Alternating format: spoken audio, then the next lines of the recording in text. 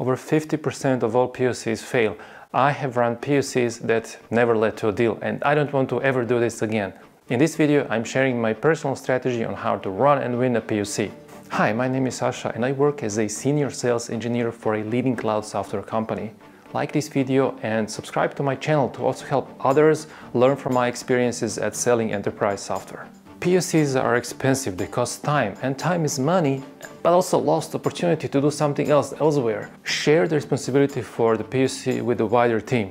Cover your bases.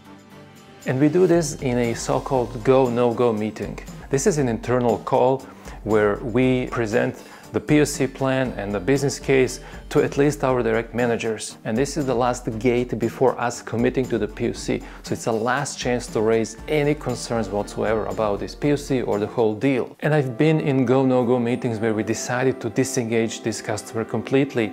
And sometimes it's really the best decision.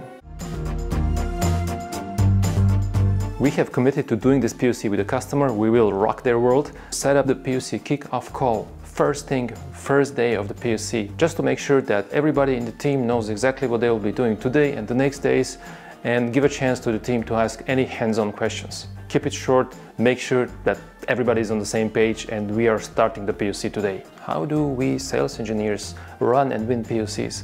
A big part of the success is to have a good POC plan. If you've missed that video, go back and watch how to plan and scope a POC. When you're running the POC, the most important thing is to have control of the time, because time is the only resource that cannot be recovered. And I do this by setting up short status calls or stand-up meetings every day or every other day. Here, every team member will report the status of their tasks. Your job as a sales engineer is to look out for the red flags, to look if something's going sideways. If you do feel that some team members need more support, make sure you set up immediate follow-up with them. Other stakeholders of the POC on the customer side, but also on our side, will want to know what's going on in the POC. And for this, you'll want to schedule a 1-hour call or maybe longer at the end of the week, where you can show your task list so they can see the progress on the POC, or even if it's feasible, show a live demo of the work that has been done so far. And this call is also a good opportunity to raise concerns or questions over the POC status, POC progress by you or by other stakeholders. Never wait for some calls to raise concerns. If there are concerns, there is never a better time to raise them than now. And finally, I like to set up less formal channels of communication with the POC team members. I use Slack or Teams or whatever the customer is comfortable with. And this is a great way to find out things that wouldn't otherwise have been said in the other calls, and also a big opportunity for you as a sales engineer in charge of the POC to build rapport with the customer, to start building your technical champions.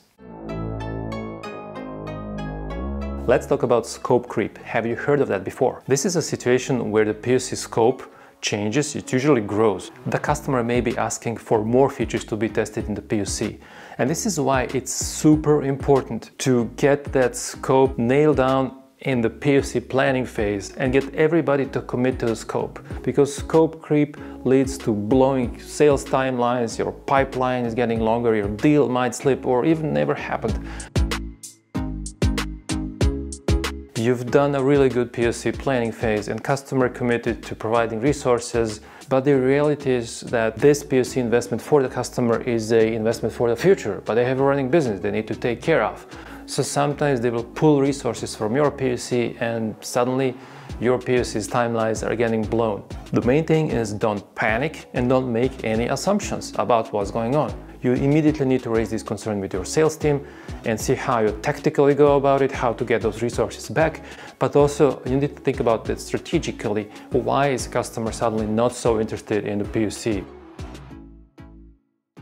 POC results readout is the last and a very important step in the POC execution. And usually it's going to be your A going through the deck, presenting the POC plan, presenting what's been done in the POC and presenting the results of the POC, how the goals of the POC have been met. And ideally for this third part, for presenting the POC results, you want someone from the customer side to talk about them, because this has a much better effect than when we are presenting it. And after this meeting, your job on the POC is really done. Yeah, you can now move on to the next POC. However, it's very possible that our help is still going to be needed to estimate the size of that deal, meaning the monetary value of the deal. Because we were involved in the POC, we are going to be the ones that know best how much software, hardware have to be bought by the customer so they can run it in production. And this is called sizing, and I'll talk about sizing in another video. I hope this video helps you win more POCs. Let me know in the comments. Like this video and subscribe to my channel for more content like this.